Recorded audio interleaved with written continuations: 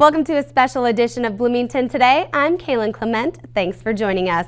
We've spent quite a bit of time talking about the South Loop District over the last several months. And during today's show, we're going to take a look back at some of the projects, milestones, and goals set forth in 2013 that will ultimately help achieve the urban, walkable, mixed-use development vision city engineers have for the area. First, let's hear from City Engineer Shelley Peterson as she highlighted some of the project's pre-construction last spring. For the City of Bloomington, location is everything. We are a community conveniently located near downtown Minneapolis, the airport, home of the nation's largest shopping center, not to mention several major freeways. The city's South Loop District, however, remains an untapped redevelopment gem, but not for long. The vision of the South Loop District is to take this very large suburban dispersed district and bring it into a more unique urban district, more walkable, more pedestrian friendly, so that it'll attract residents, it'll attract shoppers, it'll attract business tenants, it'll attract hotel guests because of the amenities and the uniqueness it has here. From suburban to urban. Sounds simple enough, but what makes South Loop a worthy candidate for redevelopment? Over the next 30 years, 65% of the city's development and redevelopment will be in the South Loop District. That's what our projected potential is. And also, we're uniquely situated between the two freeways, the 494, the Trunk Highway 77. We have the Minneapolis-St. Paul Airport to our north, and we have a great amenity to our bordering our south, which is the U.S. Fish and Wildlife Urban Refuge, which is a great recreational amenity for anyone in the district. To accomplish this renewal, the city is undertaking a variety of major infrastructure improvements. Our first project starting up this summer is going to be the Lindau Lane grade separation. We'll be starting in the first 2 weeks of April. You'll see our contractor, C.S. McCrossin, coming to the site. And what that is the lowering of Lindau Lane between Trunk Highway 77 and 24th Avenue. We'll be grade separating the road there. They'll be mobilizing in. You're going to see their traffic cones, their equipment coming on site. Preparation for the next project, the extension of Lindau Lane, began in 2012 when the Alpha office buildings were demolished to make room for the walkable, store-lined streetscapes that will soon connect 24th Avenue to 30th Avenue.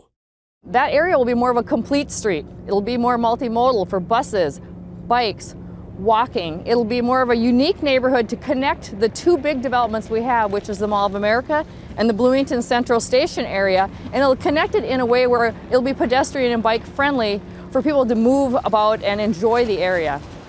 On the south side of the Mall of America, a pedestrian bridge will soon be constructed.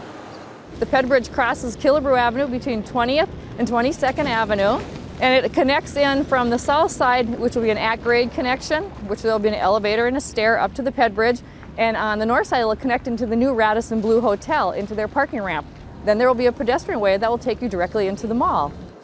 Finally, at the intersection of 34th Avenue and I-494, the existing interchange will be converted to a diverging diamond interchange.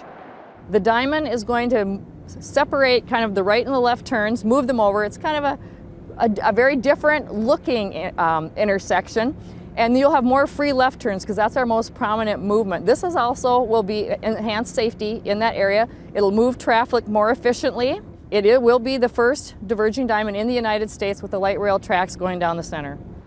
While these are all mid to long-term projects for the South Loop District, detours and closures will happen from time to time. Peterson says the best way to keep your commute from being disrupted is by staying in the loop, first with a stop at the city's website, where you can find out things about the district as a whole. You can also find out about all the construction projects. We have a nifty little map that you can click on your project. It'll take you to a separate page describing just that project. On there you'll also see a tool called eSubscribe. And with eSubscribe you can get this information directly sent to you on a weekly basis during the construction season right to your email address by signing up. During the season, we will have weekly updates on lane closures, what's happening with each project in the district to make your trip to the district for work and shopping safe and secure. And with all of that redevelopment planned around the Mall of America, it's only fitting that the nation's largest shopping mall would unveil some big changes as well. For more than 20 years, the Mall of America proudly donned its Star and Ribbons logo. But times are changing, and so is MOA's logo. Mall of America is really excited to launch our new logo. As you can see, we still kept our star from our previous logo. That still remains true to Mall of America, but now it's brighter, it's more colorful, it's vibrant. The change in logo is something mall officials thought long and hard about before acting on. But at a time of significant change and growth for the Mall of America, the moment seemed right. We are doubling in size. Soon people are going to see a bigger and better Mall of America. The phase one of this approach is beginning, and so the new logo launch did come at the perfect time. We want to remind our guests that there is always going to be something new for them at Mall of America. MOA's new logo is a product of Minneapolis design firm Duffy & Partners. What the Mall of America really needed was not only a brand language, but a dynamic brand language. And by that I mean, because it is so many different things to so many different segments of their audience, it needed to be flexible enough to change in some respects, depending on the season, depending on what part of the mall you were experiencing. So what we did is we created a brand language that was dynamic. The colors are a broad palette of colors. The type varies. There are a number of different patterns, so that it's this balance between consistency, so that regardless of how you see it, how it's configured in that particular point of contact with the audience, it says this is the Mall of America, but it says it with a different facet of its personality. Duffy founded the firm in 1984 and has designed and updated brands for hundreds of companies over the years. But working with Bloomington landmarks like the mall is special to him, largely thanks to his father and the building which once occupied the space now known as Mall of America. After the Twins came, he became general manager of Metropolitan Stadium. And because I was a huge sports fan, particularly baseball, I would go to Metropolitan Stadium in Bloomington with him for virtually every home game of the Twins and then eventually the Vikings. Duffy & Partners is also responsible for the new logo for the Bloomington Convention and Visitors Bureau, branding his childhood hangout simply Central. There was often confusion. Is it Bloomington, Minnesota? Is it Bloomington, Indiana? Is it Bloomington, Illinois? There are a lot of Bloomingtons. So that was something that we had to address directly. We also, Bloomington has so many things going for it.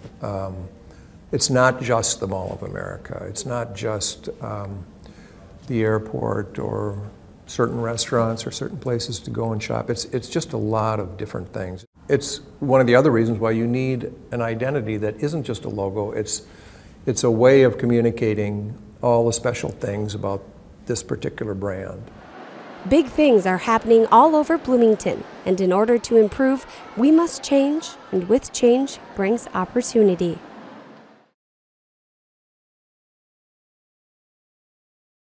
In order to accommodate Mall of America's Phase 2 expansion north toward IKEA, changes to Lindau Lane began this year.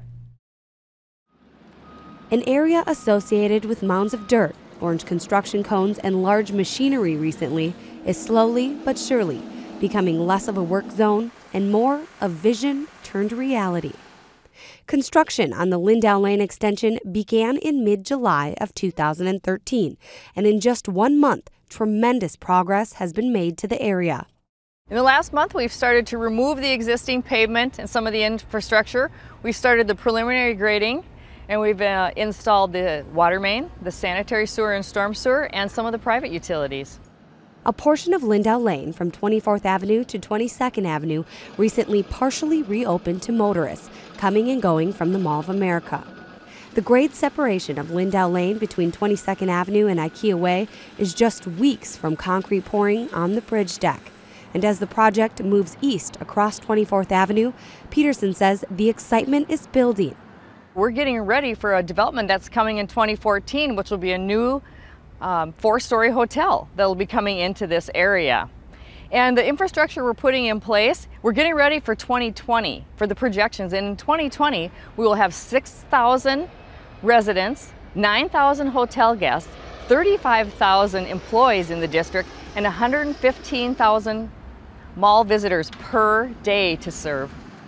With such large projections of occupancy expected in the district, sewer and stormwater systems have been a focal point for construction crews during the project's early phases to ensure they're adequate to handle the increase in people and the additional roadways that are being constructed. In this area, we're installing storm sewer. Before, there was parking lot in this area, and now there will be streets. So there wasn't adequate storm sewer to serve the runoff on the street. This will be new catch basins and manholes, and they're putting the top hat on the manhole at this time. And then as the street gets built, they'll gradually raise it up to grade where you see the top of the casket of the street. Ornamental fence foundations, along with irrigation and sidewalk installation, will soon be taking place in the district. All things, according to Peterson, that will assist in altering this suburban commercial site into something very different. Our vision is for a more urban, walkable, friendly area, so it'll attract residents, hotel guests, businesses, shoppers, by its unique assets and the atmosphere it has. And by November, as crews were beginning to wind down for the season, progress to the project was significant. Lindau Lane was once a key roadway used heavily by both motorists and pedestrians to get around the Mall of America. And although the scene here is different today, City Engineer Shelley Peterson urges residents to be patient. The district is growing, and in order to get ready for the growth, we need to have better infrastructure for our roads, for access for all the new businesses that we're hoping or that will be coming. It was in April of 2013 when crews began efforts to not only lower Lindau Lane 20 feet, but construct an enormous bridge deck over the top of the roadway. MOA's expansion plans will eventually bring the mall north right up to the bridge deck, also known as the plaza. The plaza is the top of the bridge deck, which normally on the top of a bridge deck you have automobiles, which we will, but in the interim here is the front door of the mall as they build their next phase up to it. This will be more of a pedestrian area. It'll be a drop-off and a pickup area. There will not be parking there. It'll be a pedestrian gathering area. It'll have lighting, it'll have landscaping, for people to gather and to come in and out of the mall. The last major construction endeavor this season was the 6 separate concrete pours, which wrapped up in late October. As the bridge deck is now poured and we're approaching winter, they're doing just the last few things. They're pouring the barriers on top, which they'll put the railings on, and the pilasters, so that's your side and your railing of the bridge deck. They're taking the shoring down. They may be doing a little bit with the landscaping and the lighting, just things that we can do a little bit, finish up until winter starts. Just east of the new bridge, changes to the lane are taking shape in a place where motorists previously were forced to make a right or left-hand turn on 24th Avenue. Part of our construction is to extend Lindau Lane from 24th Avenue to the new 30th Avenue, which will be built in 2014. This is going to connect the district so you can connect to the 28th Avenue Park and Ride, to Bloomington Central Station, and to new businesses that are going to start to be built in 2014 along Lindau from 24th to 26th Avenue. Crosswalk construction and landscaping will continue on the extension project until the season ends. And whether we're talking about the new diverging diamond interchange, the 24th Avenue sewer project, or the Killebrew pedestrian bridge, all of these projects are means to a greater end. Bloomington's vision for South Loop is to take a dispersed suburban commercial area and to turn it into a walkable urban area that will attract hotel guests, shoppers, businesses, and we want to do that because the area has a unique character and the assets that are in the area. One thing city engineers taught us this year was that sometimes it's the construction projects below the surface that ultimately make the projects above ground possible. In the fall of 2013, a variety of projects will be taking place in the South Loop District. The Lindau Lane lowering project, the Lindau Lane Extension Project, the Diverging Diamond Interchange, and the Killebrew Pedestrian Bridge. It is projected that 2/3 of Bloomington's growth over the next 40 years will occur inside the district, and the preparation above the ground to streets and buildings is just one piece of the redevelopment puzzle. As South Loop continues to grow, there are going to be more people working and living in the district, and they want basic commodities that we're used to, turning on the faucet, flushing the toilet, and having the stuff go away. So we need to upsize the pipes that are currently in the area so that we have capacity, so that those basic simple necessities are there. When maintenance or replacement of utility pipes are needed, 9 times out of 10, crews will open up what is referred to as a trench in the roadway above the pipeline to access it. But in this case, along 24th Avenue, an alternative method of construction was sought. The 24 Sanitary Sewer Project is a directional bore project, and you don't see that very frequently because it's a very expensive way to do construction. There are usually cheaper alternatives that the city can pursue, but in this particular case, with the light rail transit and the signal and the traffic and the depth of the pipe, it was necessary to look for a different alternative, and it actually is as cost effective as it would have been to cut an open trench. The directional bore construction method requires 2 pits to be dug at either end of the pipe being replaced. The first is called the jacking pit, where 10-foot sections of new pipe are lowered in by excavator.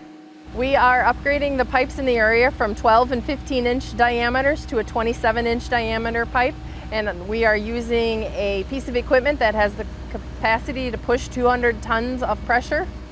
As the new pipe slowly pushes into the earth, over at the receiving pit across 24th Avenue, crews spring into action. In the receiving pit, you see all the things that we've already installed. As we push the one pipe, it has to go someplace, so something else comes out the other end. So as we push the 27-inch Hobos pipe on the one end, we take out the 16-inch casing and auger on the other end, and we restack that, and then they also clamshell out the dirt that comes along that was inside the casing pipe. According to Long, this new sanitary sewer system installed through the directional boring method will nearly triple the current capacity in the district, allowing for continued expansion of the area with limited disruption to motorists. Now let's take a short break, and when we come back, we'll check out some other significant milestones that help set the wheels of change in motion as the redevelopment of the city's South Loop district drives on.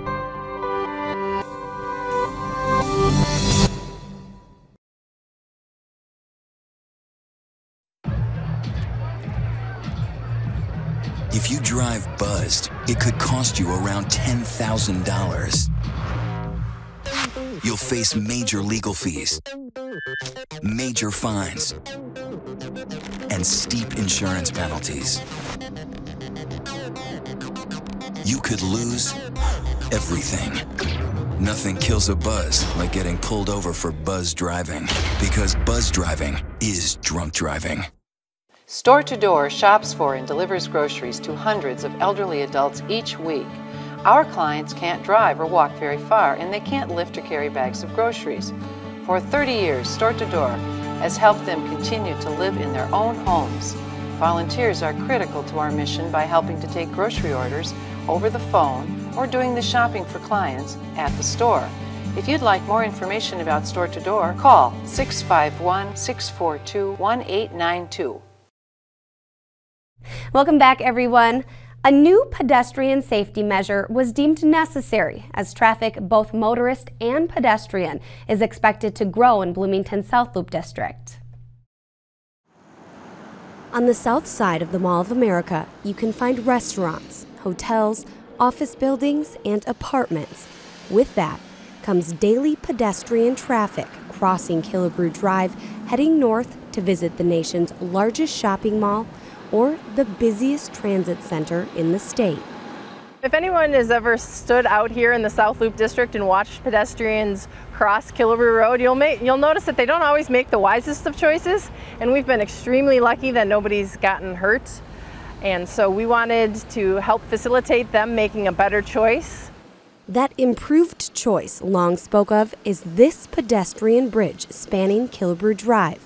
The goal in mind is to ease traffic congestion along the busy corridor while keeping commuters who are on foot out of harm's way. Once the pedestrian bridge is open to pedestrian traffic, people will no longer be able to cross at grade. We're going to be removing those at-grade crossings and installing either fencing or pedestrian barricade to funnel people to the bridge. Brick installation on the building, which will house a staircase and elevator, can be found taking place in early September of 2013. Also, both interior and exterior framing has construction crews busy. The exterior is about 75% complete, the interior about 25%. The finished bridge will include windows, which can be opened and closed to allow for fresh air in the warmer months, and the temperature will be regulated in the cooler months to be about 20 degrees warmer than outside. Once you arrive on the north side of Killebrew Drive, you'll be inside the Radisson Blu parking ramp. There will be a marked pedestrian crosswalk throughout the ramp, and it will take you across the front door to the Radisson Blu, so you can either go inside and cross up and use their sky bridge, or you can continue following the pedestrian path and cross underneath the bridge and to the front door of the Mall of America. The pedestrian bridge is set to open sometime in late October, with completed barricades at previous street-level crosswalks finished before the 2013 Thanksgiving holiday. Exciting changes taking place in the city's South Loop district, truly ushering in a time of redevelopment and renewal. And in November, city leaders gathered with project officials to celebrate the completion of the bridge, marking the first redevelopment project to be completed in the South Loop district. Pedestrians will no longer have to battle the busy intersections along Killebrew Drive in order to get to the Mall of America. Those traveling through the area were sure to notice changes beginning to take place south of the Mall of America starting in April of 2013, when construction crews began mobilizing in the area. By July, the steel support beams were in place and the structure was beginning to resemble a bridge.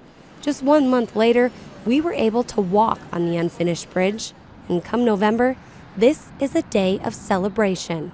You know, this bridge, it's interesting, and I think people can see and understand why, that it can help transport, they say, up to 1,500 people a day across Killebrew Drive here to get them into the mall back and forth, and that's only good. They'll be able to cross this road now in a safe fashion doing it that way. But I think one of the other benefits that people kind of don't think about is that it's really going to help traffic flow in this area. When you don't have people needing to conflict with the traffic crossing the roads, the traffic will move more safely, faster, and all for the better of everyone, so that's all good. On November 7th, along with city leaders, representatives from the Radisson Blu, the Mall of America, the Minnesota Department of Transportation, and the contracting company gathered as Mayor Winstead officially opened the pedestrian bridge to traffic. Congratulations to all. Let's use the bridge. The bridge is completely covered and partially temperature controlled, with both elevator and stair access on the south side of Killebrew Drive. As the South Loop district continues to grow, traffic along this corridor is expected to increase to 39,000 vehicles per day. Pedestrians are being asked to no longer cross the road at street level. Temporary barriers will soon be replaced with permanent fencing, which will encourage the use of the new bridge.